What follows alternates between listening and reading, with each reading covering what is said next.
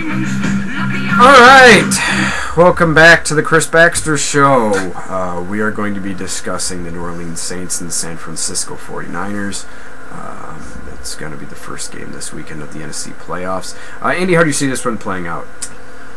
I think the Saints just outscored the Niners. It's going to be offense by the Saints, and there'll be no offense by the Niners at all. Alex Smith won't get it going. They won't control the clock because Frank Gore will get shut down. Saints defense steps up this weekend. Well, one of the worst ranked defenses is not going to get all of a sudden. I called it. You heard it first here.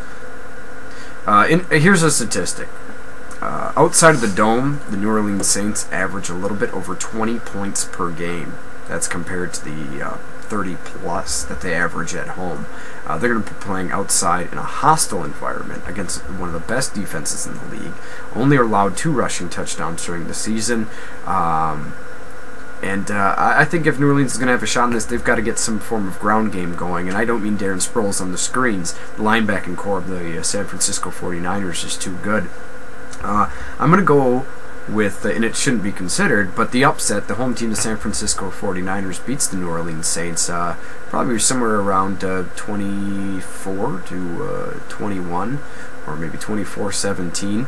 I really think that San Francisco is going to step up. Alex Smith only has 5 picks this year, and he's really taking care of the ball. And, we will probably be seeing the San Francisco 49ers in the NFC title game. Hopefully. I'm a big fan, and, I'd like to see it work out for those guys. They've worked hard this year. Cole, any thoughts on this game? I like the 49ers over the Saints. Their defense is amazing. And Frank Gore is just a beast. I don't see the Saints being able to stop his running game. Yeah, and that's the big thing, is that the Saints' defense has just been so porous, and Frank Gore has been running like a man possessed this year. Yeah. Other game we've got this weekend, of course, big one. You can see a huge Packer fan here, Cole, wearing Charles Woodson's Super Bowl emblem jersey, and Andy wearing his favorite player. I met Mark Shamir at a party one time. We hot tubbed together and everything. A lot of fun. Oh, yeah. Well, sorry to hear that. It's really awkward. Well, the Giants are going to be traveling to Green Bay, coming off their big victory. If you remember, these two teams played each other in the regular season. The Giants gave them a run for their money. Green Bay scored with the last-second field goal after Eli Manning's touchdown pass and 2-point conversion, without the run, actually, the 2-point conversion. The interesting thing about that 2-point was they ran it the exact same week before, and Green Bay didn't even see it coming. It's just ridiculous. But anyways, I'm going to go with the Giants with this one. They're playing hot. They're playing tough. I've said for weeks that the Giants are the one team the Packers should fear, and I think they've got the pass rush, they've got the defense, they've got the offensive weapons, because Green Bay's defense can't stop anyone.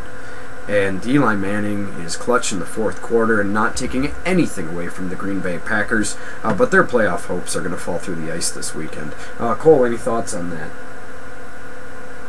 No. Well, okay. I see the Packers. I think they'll win. I think they'll just edge it out. It'll be a close game again, and I'm going with the better quarterback, Aaron Rodgers, in this one. The guy's played out of his mind this year. Literally the best season quarterback's had in a long time. What, in like 2 years? Yeah, it's a long time in football. Years. Cole, I'm assuming you're picking the Packers in this one. How do you think they match up against that New York Giants pass rush? They have a young line, inexperienced, but they've done a pretty good job protecting Rodgers this year. It has improved since last year, and definitely from 2 years ago. But the Giants have an amazing pass rush. I mean, yeah, Pierre-Paul is But Aaron terrific. Rodgers gets the ball out of there so fast. The defense doesn't have time to react to that. That is true. Aaron Ross, however, is going to be playing this weekend despite suffering a concussion last weekend. That's obviously a big plus for the Giants secondary. I don't know. How do you think the Packers are going to be able to match up against Eli Manning and that plethora of receivers that he has? Packers do lead the league in interceptions. Eli hasn't thrown a lot this season, but they got some good corners, and they can force Eli to make some mistakes. The pass rush hasn't been there this year, but it hasn't been non-existent either. They're still getting to the quarterback. Well, they certainly are. But I just feel the Giants there's a spooky feeling about them. If you remember 2007, they just got hot at the right time, and it didn't matter who they played. They went on the road in all those games, and it culminated with them knocking off what we thought was would have been a could have been a should have would have been the best team ever in the 18-0 New England Patriots, and then made them 18-1. So this is a battle-tested team. They've been here before. I don't think the Packers' record 15-1 or their talent scares them. They've shown they can beat a team like this before. And how can they cover Packers receivers though? It's not necessarily about covering the Packers receivers. It's about the pass rush. If you can disrupt the timing, force a couple of errant throws. You can obviously get Aaron Rodgers off his game. No quarterback is unbeatable. It's true. Aaron Rodgers is about as close as it gets. But if you're going to beat him, you get in his face, you pound him in the ground. The Kansas City Chiefs did it this year. The Packers aren't perfect. They're 15-1. And they could very well be 15-2 after this weekend. Time will tell. I'm going to go with the final score, 34-31, New York Giants. And we're going to be right back with some questions and comments, and then we'll wrap up the show for next week. Thank you. It's question time!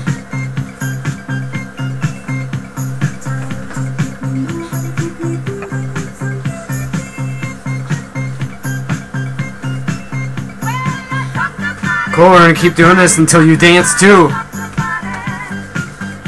Alright, that's enough. Alright, so our first question comes from Ryan Hebert out of Oshkosh, Wisconsin.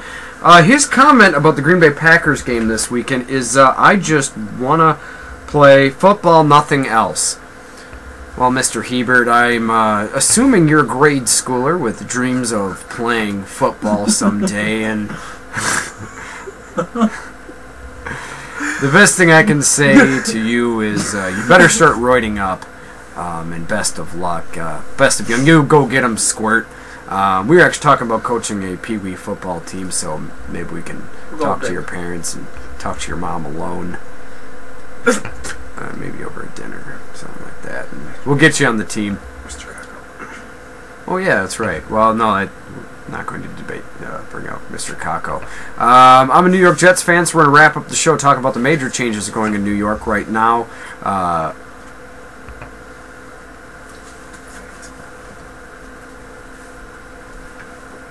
Thank you. Major changes in New York right now. Brian Schottenheimer is finally fired. Obviously, that was pretty sweet. We certainly appreciate that by the Jets management. And Tony Sperano comes in as the offensive coordinator, and there's rumblings that Todd Haley may follow him. This could point to a Dwayne Bowe signing because he is a free agent, which would be nice. I don't know. I'm really excited about the future of New York. Andy's still holding out. That Peyton Manning's going to end up as a Jet. Obviously, the time will tell as far as that comes. We'll probably have an answer by that. I'd probably assume by March or April, whether or not he's going to stick with the organization. Well, that's it for the Chris Baxter Show. This is the NFC Roundup. We'll be doing a special on the AFC tomorrow. If you have any questions or comments, please post them on our Facebook or on Twitter. And best of luck if your team is playing in the playoffs this weekend. I know mine is not. Andy's is not. Unfortunately, Cole's is. Well, thank you. You guys have a great night. And we'll see you tomorrow for our AFC Roundup.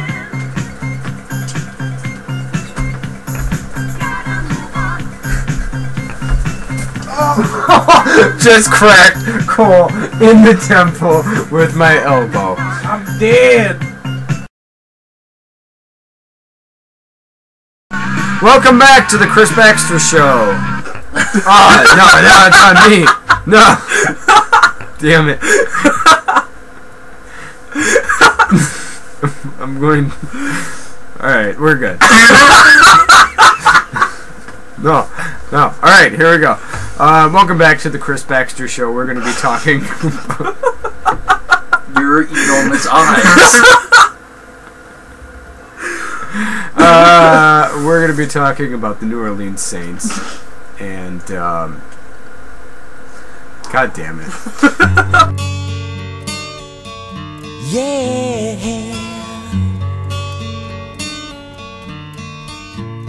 A used pink bathrobe, a rare mint snow globe, a Smurf TV tray I bought on